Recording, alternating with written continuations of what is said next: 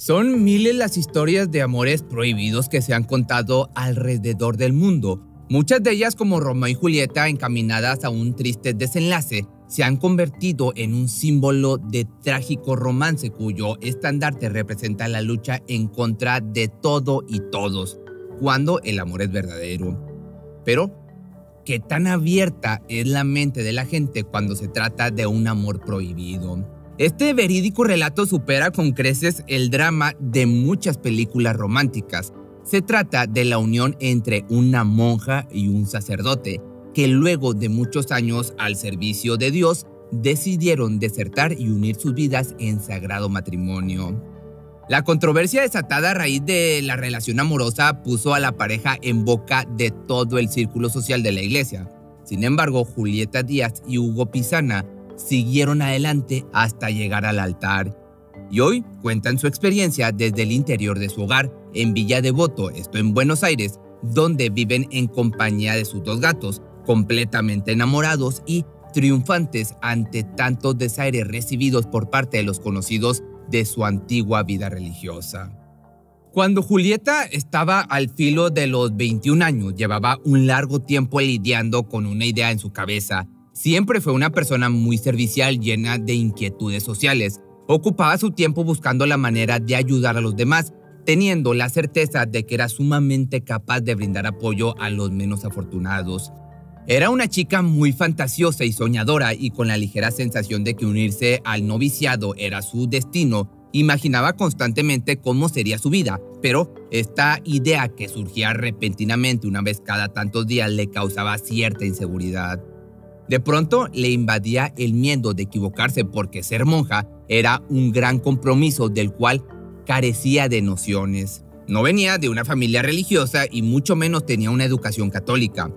Por un lado, existía el tema de vivir prácticamente encerrada en el convento, dedicando el resto de su vida al prójimo y a Dios, mientras que por el otro lado, la abstinencia sexual también era una cuestión que sobresalía en sus pensamientos. Sin embargo, estas dos cosas no le preocupaban demasiado. Lo que en realidad le causaba inseguridad era que este recurrente pensamiento o deseo se tratara solo de una locura pasajera.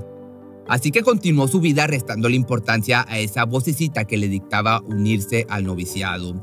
La ignoró por un tiempo y tomó la decisión de encaminar su vida o su futuro profesional a la abogacía. Concentrada en los estudios, redujo sus tareas y actividades de apoyo en la parroquia de su comunidad. De acudir casi todos los días, comenzó a ir únicamente los fines de semana. Esperando que aquella inquietud desapareciera con el tiempo mediante otras labores y trabajos que ocuparan su mente, se sumergió en una rutina que ciertamente no le tenía satisfecha, ya que ocultar cosa debajo de otra no significa que desaparezca, solo permanece ahí hasta que se deje de ignorar. Además, sin la aprobación de sus padres era mucho más difícil dar paso hacia lo que sentía su verdadera vocación, pero no pasó mucho tiempo para que de pronto se aclarara su panorama y tomara el valor necesario de aventurar en un camino religioso. Un día despertó con la convicción de que convertirse en monja era su verdadero propósito en el mundo. Entonces, aún y en contra de sus padres, decidió entrar a la congregación. Fue a través de una carta donde les informó que se iba de casa para ingresar al noviciado de las religiosas de Jesús María en Bellavista, y mientras ellos disfrutaban de unas vacaciones de verano en el año del 94 en Mar del Plata, Julieta preparaba sus maletas. Esa elección marcó el inicio de una nueva etapa en los que por 17 largos años sería una monja activa, en los que por un tiempo cumplió su misión de asistir a los más necesitados. Además, luego de algunos estudios se convirtió en docente de un colegio. Por otro lado, el noviciado se ubicaba cerca del Colegio Máximo de San Miguel, lugar en el que habitaban los sacerdotes jesuitas, quienes acudían a donde las monjas para celebrar la misa. Tenían una pequeña rutina entre ellos, ya que las madres que sabían manejar acudían por los padres para traerlos a la Eucaristía. En el trayecto platicaban mucho y se generaban lazos de amistad. Así llegó el sacerdote Hugo a su vida, cuyo primer pensamiento al verla fue: es una mujer hermosa. Por su parte, había sido amor a primera vista. Sin embargo, ella, inmersa en su propio mundo, siendo a sus 22 años la monjita nueva, no puso más atención sobre él. En aquel momento, Julieta esquivó la mirada de Hugo, pero durante su servicio como madre, confiesa que se enamoró varias veces. Asegura que jamás compartió el pensamiento de que las monjas se casan con Dios y tuvo en su interior el sentimiento del amor con el cual no supo qué hacer. Al verse inmersa en esta extraña situación, acudió con su superiora para que le instruyera y mostrara el camino que debía tomar para hacer lo correcto, pero su respuesta prácticamente solo le indicaba oprimir ese pensamiento o ese sentimiento. Aunque con otras palabras, en el lenguaje religioso le dijo que lo debía sublimar, es decir, enfocar en otra cosa esa emoción de enamoramiento. No obstante, para Julieta lo que en realidad significaba era hacerlo pequeño, guardarlo en un bolsillo y seguir pretendiendo que no existiese. Al paso de los años se sumaron otros detalles y cambios en su vida como novicia, lo que le sembró en la mente la idea de que ya no era feliz en ese lugar. Ella recordaba con nostalgia cómo en un inicio salía a las calles para asistir a la gente pobre, pero poco a poco fue transformando su labor hasta convertirse en representante legal de un colegio. Sentía que me había convertido en una funcionaria, relató posteriormente, y aquella primera razón por la que había decidido dar el paso y cambiar su vida a la religión no existía más.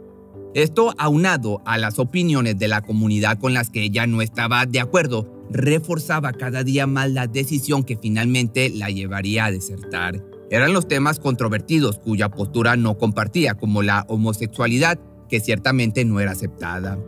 Tuvo una experiencia amarga cuya sensación de discrepancia fue la gota que derramó el vaso. Durante toda su vida había contado con una amistad masculina, un buen chico que la apreciaba, respetaba y confiaba en ella. Sin embargo, este guardaba un secreto que estaba a punto de revelarse. Se juntaron una tarde para platicar y él le confesó sentir atracción por personas de su mismo sexo. La charla se volvió muy emotiva, extendiéndose más de lo planeado. Era muy difícil para él afrontar la verdad y decirla en voz alta por primera vez. Sintiendo empatía por su amigo, se quedó para confrontarlo y debido a esto, llegó tarde a la misa de ese día.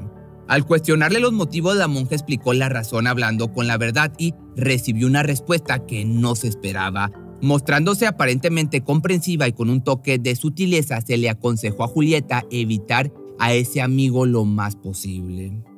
Su creencia en un Dios que amaba incondicionalmente, más allá de la orientación sexual, título o raza, era mucho más grande que un amor selectivo. Así, luego de 17 años como novicia, la frase "no puedo más" asaltó su razón, dándose cuenta de que había perdido la capacidad de sonreír, olvidando la alegría con la que alguna vez sirvió en el convento. Julieta decidió entonces quitarse su hábito e irse.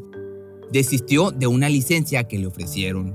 Yo soy todo o nada, así que dije que no. ¿Miedo? No, nunca tuve miedo, son sus palabras. Y sin ninguna duda quiso poner fin a sus votos de castidad, pobreza y obediencia con los que había regido su vida los últimos 17 años. De modo que a sus 37 años de edad no había experimentado su primer encuentro sexual. No obstante, asegura que el voto más complicado en cumplir no fue el del celibato, sino el de la obediencia. Ciertamente nunca estuvo feliz con permitir que las madres superioras tuvieran la última palabra, cuya orden debía ser acatada sin objeción. En cuanto a Hugo, ahora nos pasamos al otro lado. Durante toda su vida había querido ser sacerdote. Desde sus años de primaria ya mostraba gran interés en encaminar su vida religiosa sirviendo como padre y con el apoyo de su familia lo logró sin ningún problema.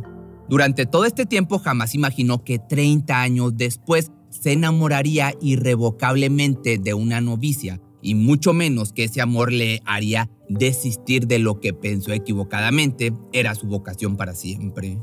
No obstante, un poco más al pasado y antes de la llegada de Julieta, recuerda cómo la felicidad se había esfumado de su vida. Aquella entrega con la que fungía como cura se empañó debido a que sus labores se centraron más en tareas como funcionario. Además, detectaba ciertos detalles dentro del círculo religioso que le causan incomodidad.